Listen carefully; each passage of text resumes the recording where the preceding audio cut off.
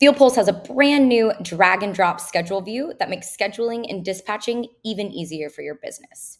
Located underneath the schedule tab, underneath the calendar option, I have the week view selected, but we do have day and month if that is preferable.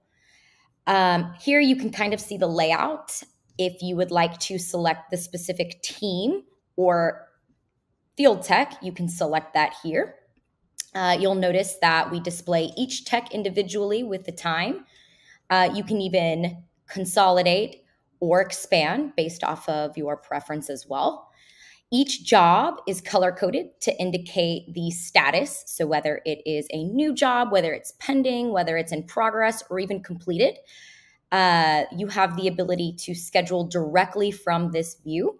So if you have a customer call and they need someone out in a few hours, you can easily see who's available, and you can actually schedule by hovering over the icon. If you need to reschedule a time, for example, maybe this customer called and needed to move this job back a few hours, you can easily drag and drop that here. You can confirm the details and make that adjustment.